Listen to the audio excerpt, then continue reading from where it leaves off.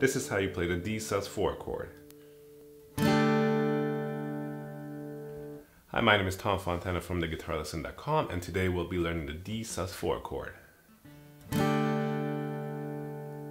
the fingering for the Dsus4 resembles the D major in that your first finger goes to the second fret of the G string, your ring finger will go to the third fret of the B string, and here's the difference, your pinky will go to the third fret of the high E string, and you'll be strumming the higher four strings just like with the D major.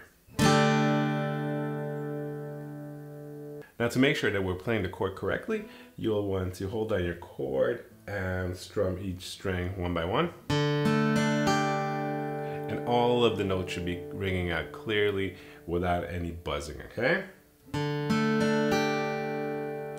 Now to practice this chord, we'll be using the chord on, chord off technique. So just hold down your chord, strum it, take your fingers off, wiggle them a bit, and hold down the chord again and strum. Chord off, chord on. Chord off, chord on.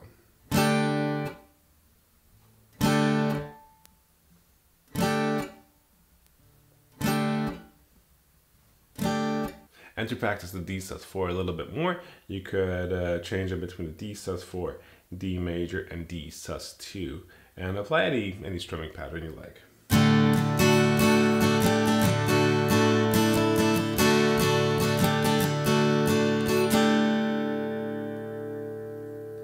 And that's how you play the Dsus4 chord.